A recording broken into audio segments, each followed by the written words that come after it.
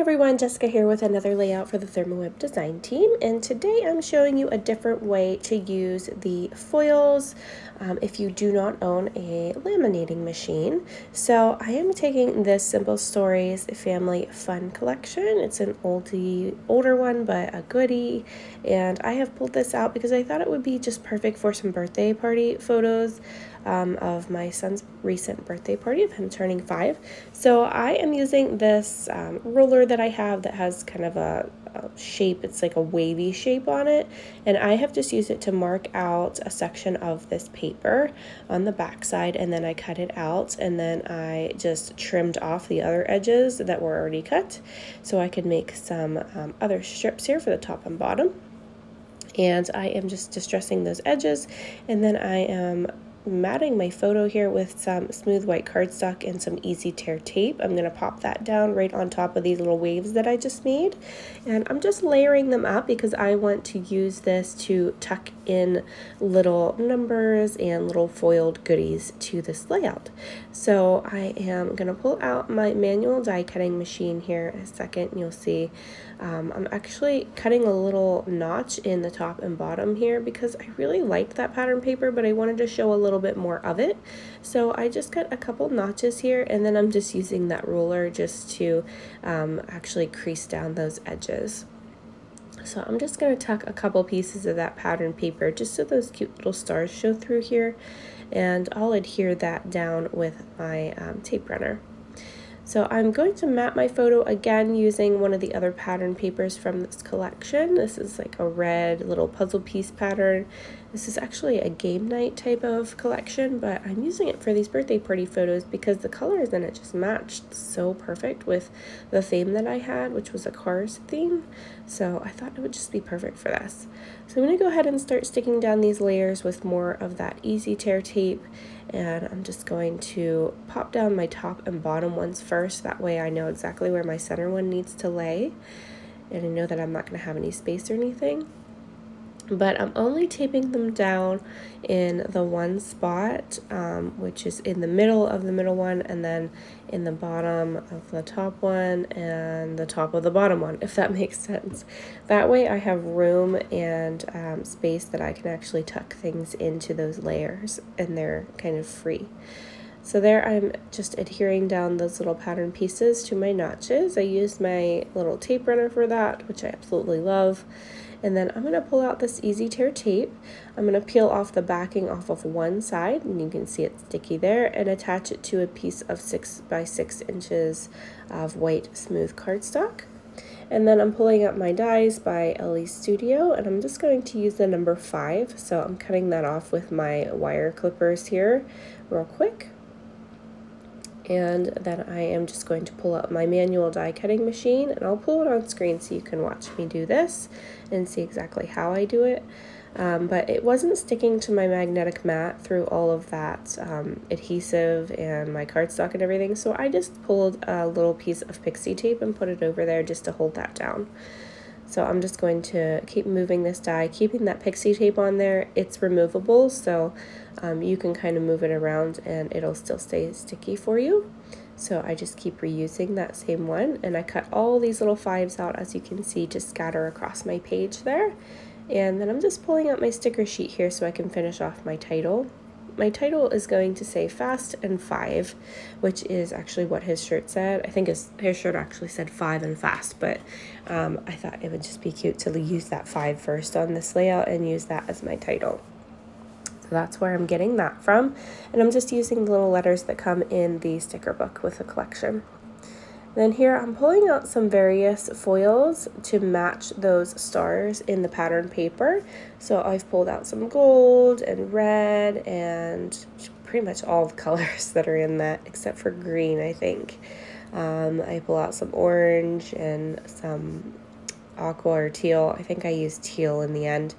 And I'll list all the colors below in the description with the links in case you want to grab any of those from the shop.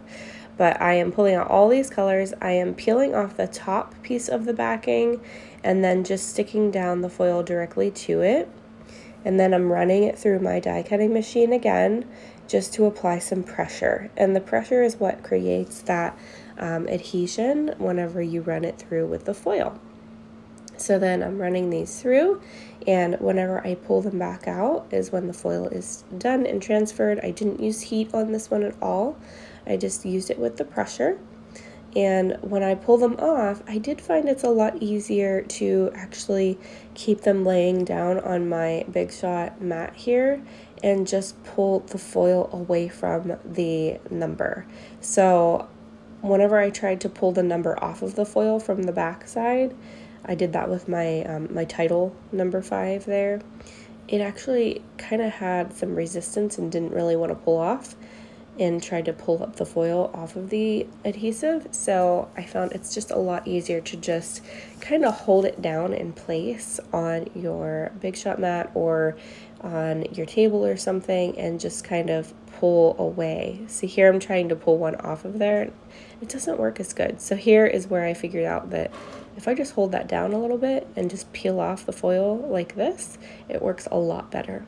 So just a little tip for you if you try this. I'm just going to scatter these about my layouts and keep building this up. I'm going to add a whole bunch more embellishments around these little 5s. I'm actually going to do the same thing with the foil and cut out a whole bunch of these little stars as well. So I'm just cutting these out of my my already backed with cardstock easy cut adhesive sheets, and then I'm just going to foil these as well. So it's a pretty easy layout today, so if you want to scrap lift it, feel free to go ahead and do that. And I'm just going to continue building this layout up, and I'm going to just add a whole bunch of these stars, foil these stars, add them in with my layout, and that's going to be my main embellishment, is these little foiled 5s and foiled stars. So this one came together really super easily with all these little foils and these dies that I have from my stash. And I do add a few embellishments from that sticker sheet yet, but not too much. I really didn't have to add much to it because it really turned out great with just all these little foily bits. So I'm going to pop some music in here for a little bit, and then I will pop back in towards the end and show you the finished layout.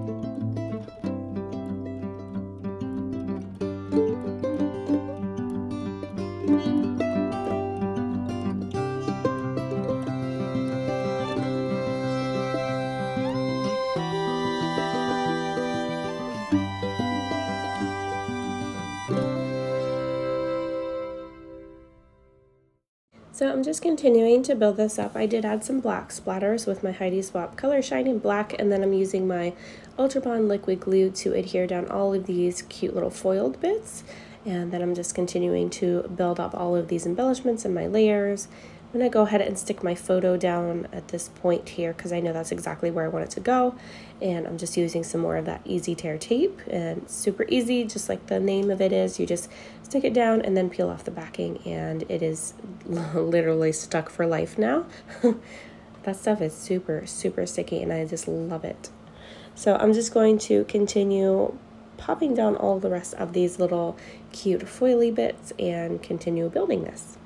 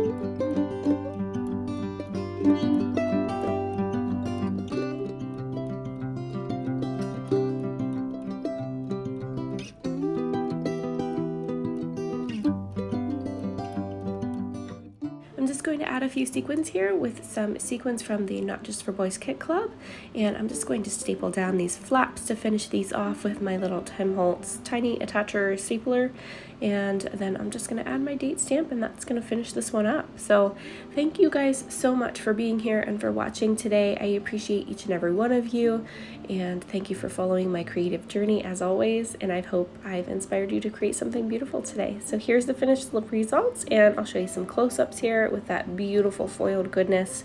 And thank you guys so much for watching. Have a great day. Bye-bye.